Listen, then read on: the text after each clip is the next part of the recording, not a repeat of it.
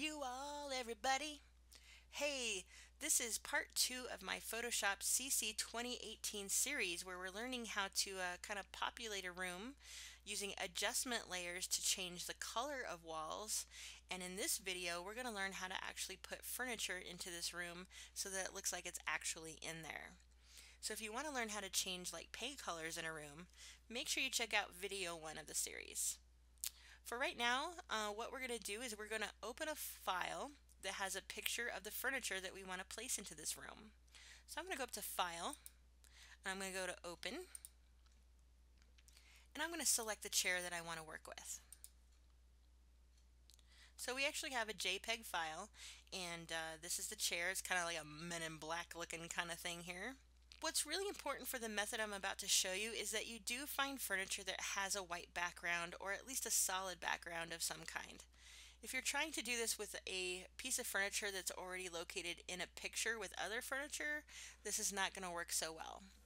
So make sure that you go to a furniture company, and most furniture companies do show their furniture with white backgrounds. You can also type like chair with white background into Google, and you should be able to search the images and find what you're looking for.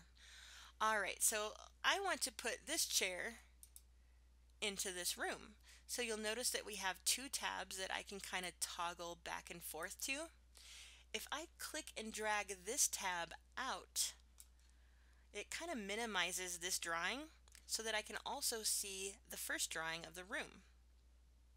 To move this picture into this room, I'm going to use the Move command, and I'm basically clicking and dragging and then dropping that picture right into this room. So again, that was the Move command. I'm going to click and drag this picture, and I'm going to literally kind of drag it into, and make sure that you get that little plus sign on your cursor. Then that's how you can kind of drag the picture in. Now it's unfortunate because I think this chair would look really cool in this room if it weren't for this white background that's kind of here. So we need to adjust this picture so that it has a transparent background so it actually looks like the chair is in the room. I'm going to hit delete and delete to make sure that I get rid of all those chair pictures. And basically I'm going to redock this image back up here into the tab area. And see that blue outline? That indicates I'm about to dock that file right back into place. Okay, so how to get a transparent background onto this? I need to give this image what's called a layer mask. A mask is something that's going to hide portions of the picture and show other portions of the picture.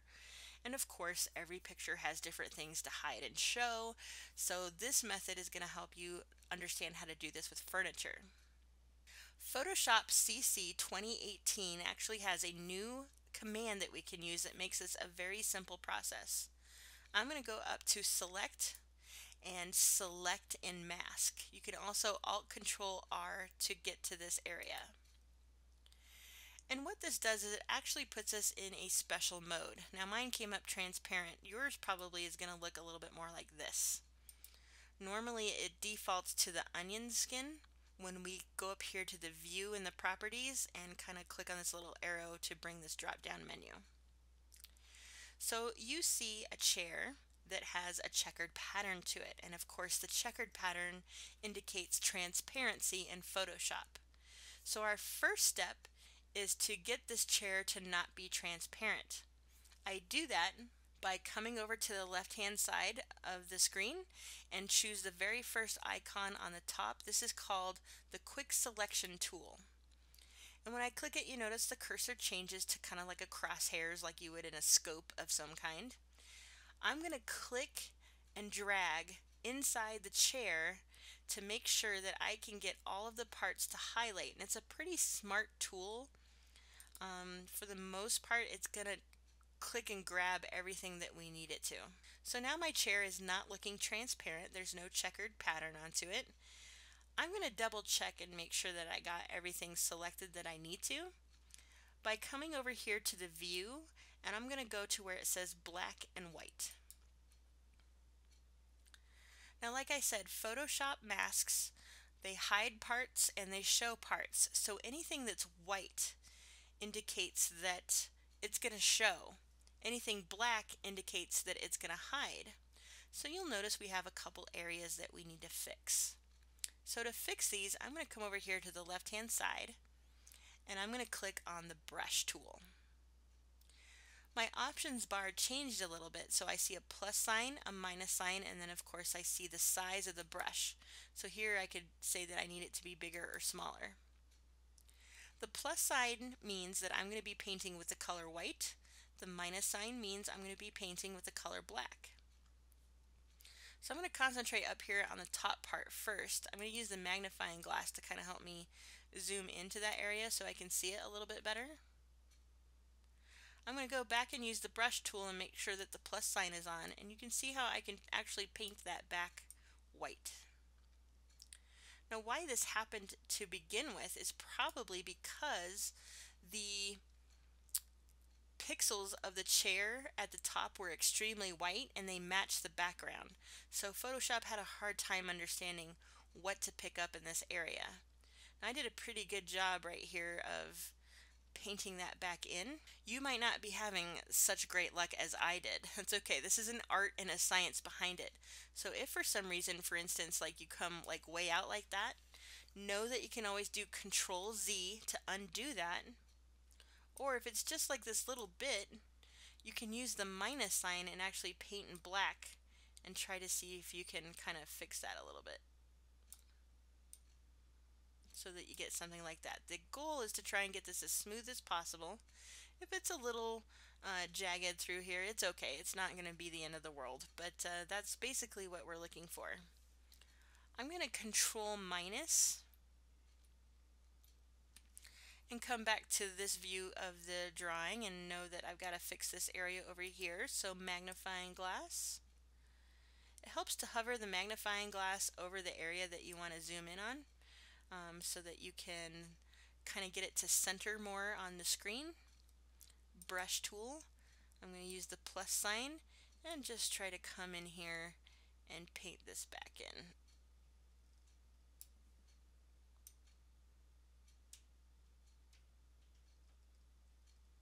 Something just like that.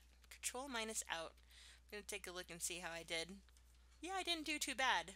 If you need to readjust, go ahead and pause the video to do so. I'm going to go ahead and move on like we're ready to go.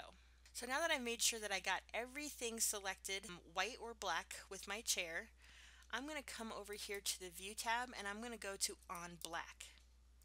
What we're going to do is we're going to refine the edge of this chair. A lot of times what happens in Photoshop is when we do this method, there's these little white pixels that you necessarily can't see by the naked eye, but they've kind of clung to our picture. And we're going to kind of get rid of those and smooth out the edges. I do this by coming over to the left-hand side and choosing the second brush, which is called the Refine Edge Brush tool. You'll notice my cursor changes. I kind of have the same plus and minus. I do have this a little bit larger than the 13. Maybe I could kind of shrink it down just a little bit. And I'm going to start by clicking and dragging, but I'm not going to start at the top where we kind of had some of those issues. I'm going to kind of go over here to the side. I'm going to click and drag around the outline of this shape.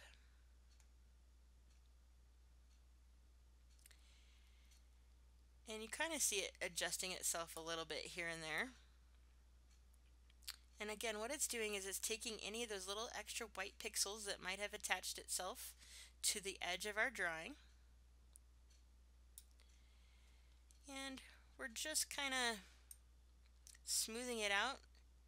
And when I come to the area that I actually have adjusted using that white area, the white and black view, I have to be kind of careful because if I go over it too much, it actually kind of ghosts the chair and I lose the pixels. It's a very picky tool. I'm going to Control Z, and instead of going like right on the edge like I had been, I'm just going to kind of make the edge of the circle touch right in those areas, and then I can kind of come back and go full on, and then again where it's kind of picky in those areas, I'm just going to kind of go on the edge and see if I can't smooth it out that way. Sometimes Photoshop needs to think, and that's why you get that little twirling circle icon on your cursor. It's just kind of thinking, but as soon as you see it let go, you should have a pretty good edge about your chair. You shouldn't see any extra white pixels. It should all be pretty much right there and ready to go. Pause the video if you feel like you need to kind of play with this and adjust it a little bit. Remember that you can also do Control Z, or to go back multiple steps, it's Control-Alt-Z. I'm going to go ahead and move on with the rest of the video. So we have refined the edge, we're looking good on our chair. Now it's time to actually apply that transparent background. So I'm going to come over here to the view and I'm going to click on layers. This is what's going to give me that transparent background because it's pretty obvious we got a checkered background. The next thing we need to do is save this edit. If we come over here and click OK, we're okay. If we click cancel, we're going to lose all the work that we just did. But what we need to make sure before we click OK is that we chose output settings. So yours probably looks like this right now.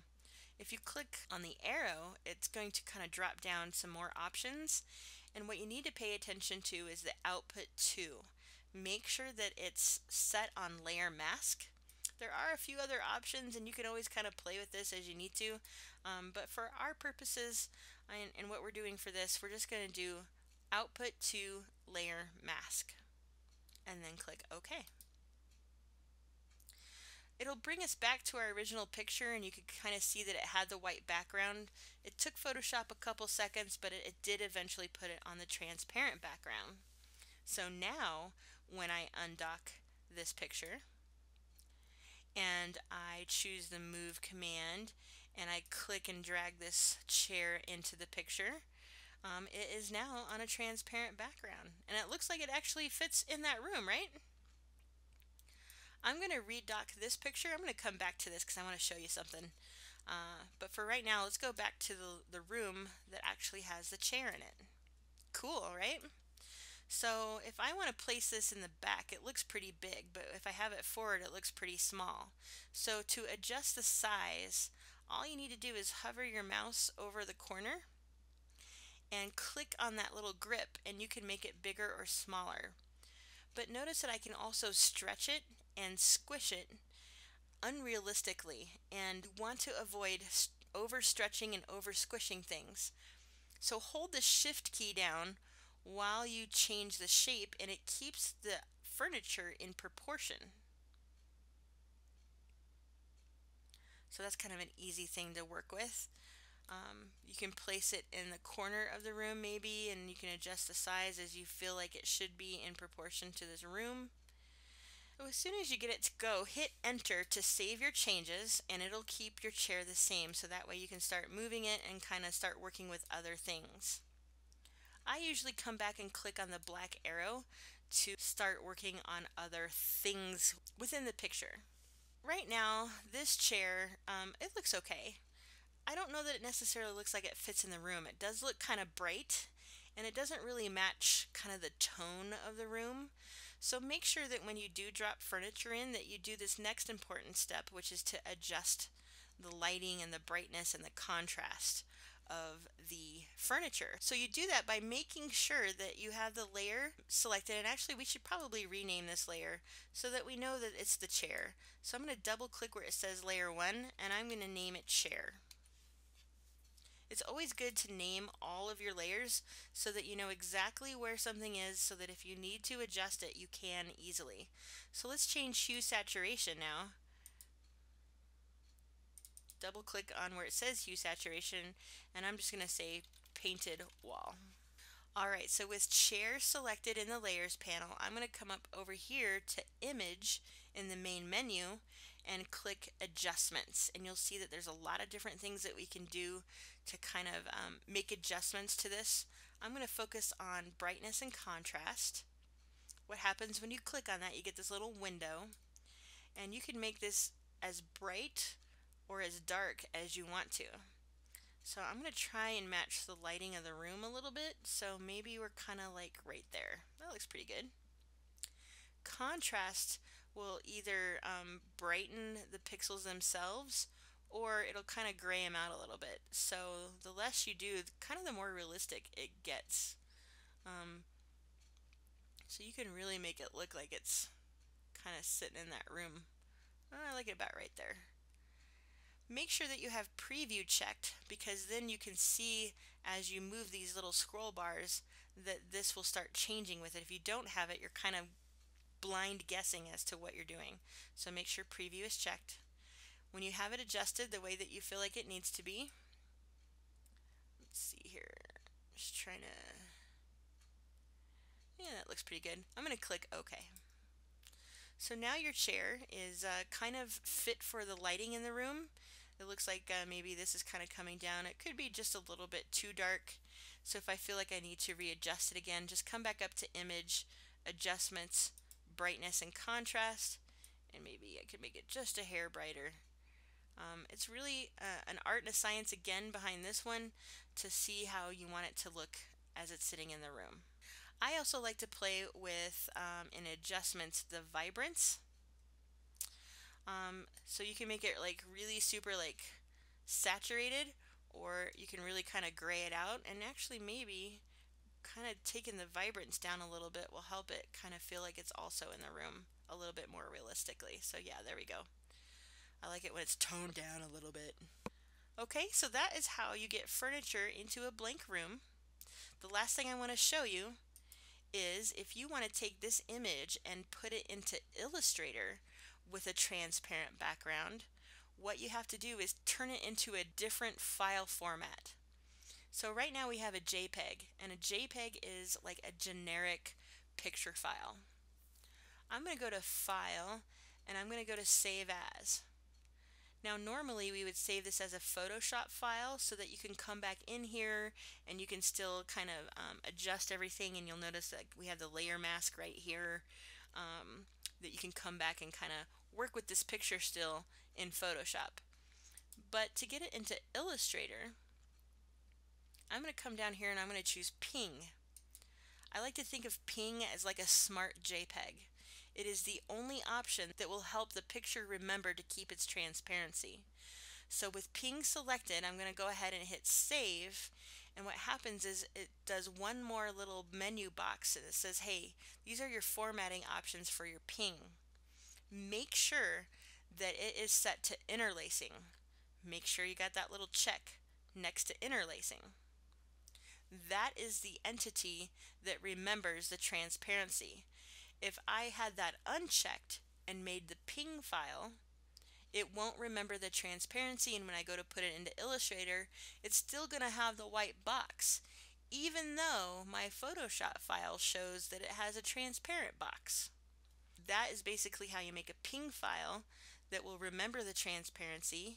And again, we going to learn how to put a transparent background on furniture and then adjust it for the lighting of the room.